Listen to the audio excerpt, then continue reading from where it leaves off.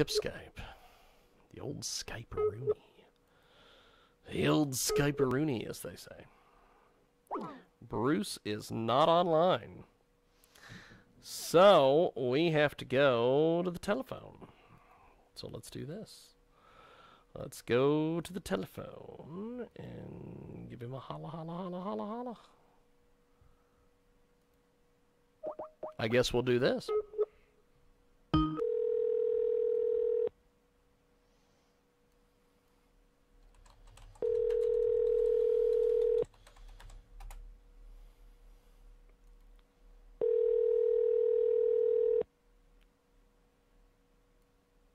Maybe.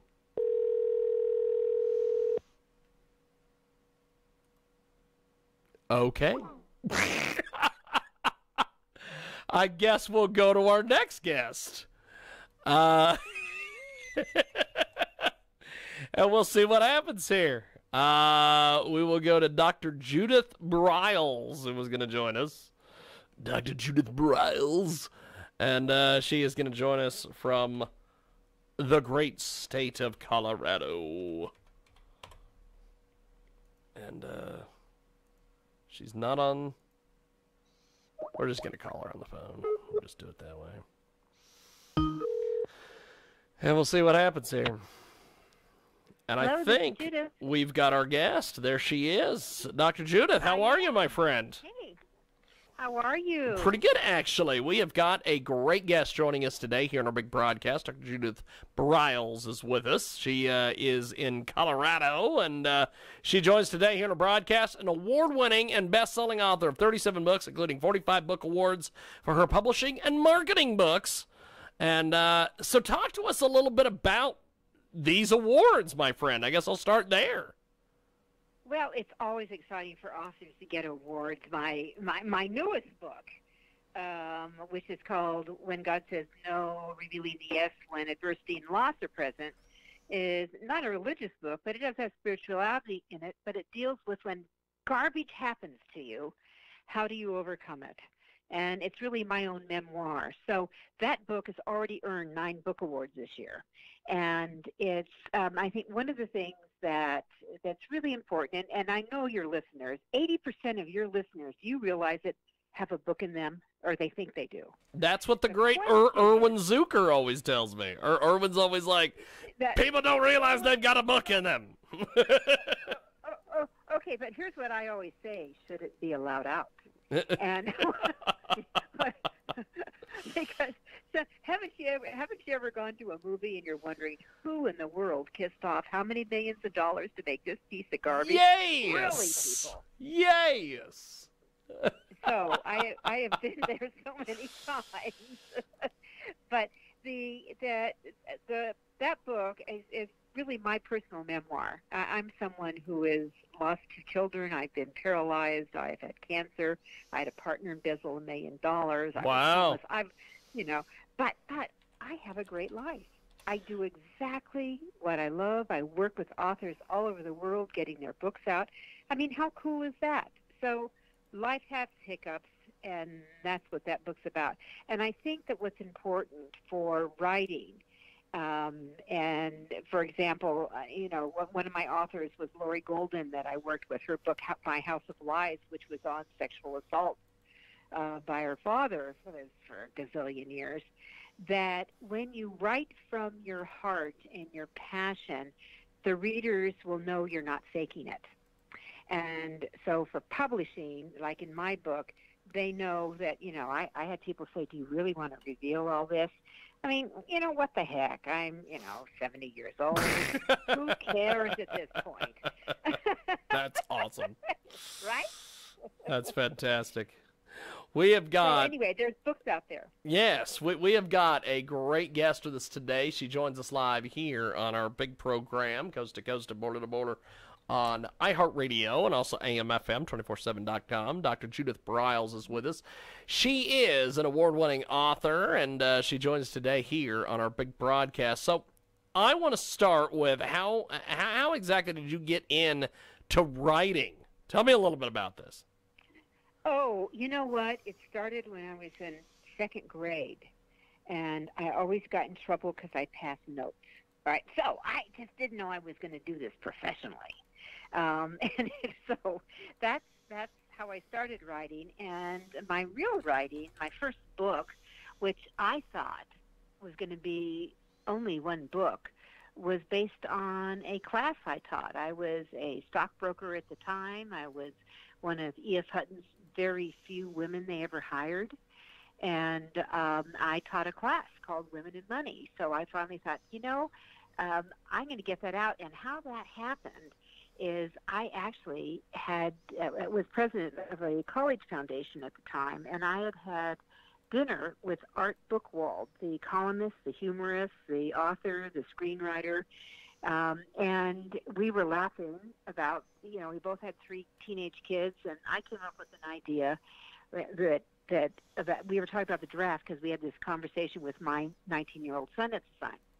And I said, we ought to do, Art. Instead of the draft, maybe we should take away their cars for 2 years. And maybe that, think about the insurance you'd save, the petrol you'd save, that the grades would go up. They probably would be maybe less sex. I mean, I had all this laundry list going down. And we laughed about it.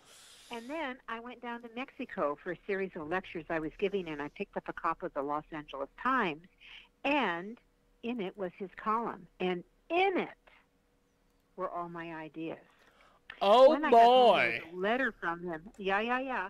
When I got home, there was a letter from him saying, "Hey, I really enjoyed meeting you, and maybe someday I'll use some of our ideas in a future column." And I'm going, "Hey, dude, we're not talking future. We're past tense." But that was the epiphany that said, Judith, if you don't start taking your own ideas and getting them out there, other people will. So I reached out to one of my clients who was an editor of a newspaper saying, "Hey, Jack, that class I teach up at the college, maybe, that could be a book." And he says, "I don't write books. I don't know how, but one of my columnists is in the sports area, writes novels." So I had lunch with him, and he helped me write my first book. What no one told me was that books breed books. And so 36 books later, that's where we are. Fantastic. We have got a great guest with us today. She joins us live here in the broadcast. Dr. Judith Briles is with us. So what is Book Shepherd? Tell us about this. Well, Book Shepherd is, for me, that, and my website is thebookshepherd.com. A Book Shepherd is someone who should be providing practical published guidance to move your book from your words, your manuscript, into some type of a published format that you don't have to apologize for. So for me, we do a lot of very customized work. I bring together the designers, the cover designers, that if they need certain type of editing, that person comes into play. If they need illustrators, we go get those animals. And I oversee the project. I do also a lot of rewrites in it as we go along. And then we move it to publication, and along the way, they learn how to market their book. Because one of the things, I will admit to you and your audience, I am a recovered New York snob. I believe that only legitimate books were published at New York, and that's just utter nonsense. And today, there's some wonderful, wonderful books that are coming up from the independent self-market. But my attitude is that those books better visually be able to compete with the quality that comes out with New York. So that's what I work on, that side of it. I want to bring quality to it. I don't want to have to people apologize. And I will tell you, I admit, of the 18 books that I published with New York, and I was represented by William Morris when I was with New York, that there's only 2 that I liked the way they look, the cover. Because once you go with New York, they don't give a twiddly dit what your opinion is. They're in charge. You're just kind of an ancillary product that's dangling out there, and we'll come back and talk to you in a year and a half when we're ready to get your book out there. And that's the way it is. So, people don't realize that. Talk to us a little bit about that aspect of it. Of the traditional publishing side? Yes, yes. Okay, so I came from that, and what I'm grateful for was that I knew what quality was, and that I was well cared for, a well kept author. And from when I was traveling and I was on tour, I always had personal escorts that got me from interview to interview to interview, whether I was in Dallas or San Diego or, Boston. I never had to worry about how I ever got anywhere. It was always set up. Well, that's not that way anymore. And that I call publishing today is Velcro publishing. You've got about 2 weeks. If you get picked up, there was over 1 million books published. This is the reality check. Over 1 million books published every year. Only 10,000 come out of New York-type publishing houses. That means your odds are not so hot. They're not paying a lot of money, and their expectation in today's world is you will do all the marketing. The exception would be is if you are a star, whether, a big name like Bob Woodward, they're going to take care of everything for you. I mean, you're going to bring in big bucks. But for the rest of us, which are called mid-list authors, you're going to do it. And if you're picked up and you're published, you've got about 2 weeks to show that your book's got some juice, it's building some roots. Otherwise, you will not be a Velcroed book that they're going to come back and support. You will be the slimy egg that flows down the wall. Wow, that is you've given us such positively here, there, Doctor.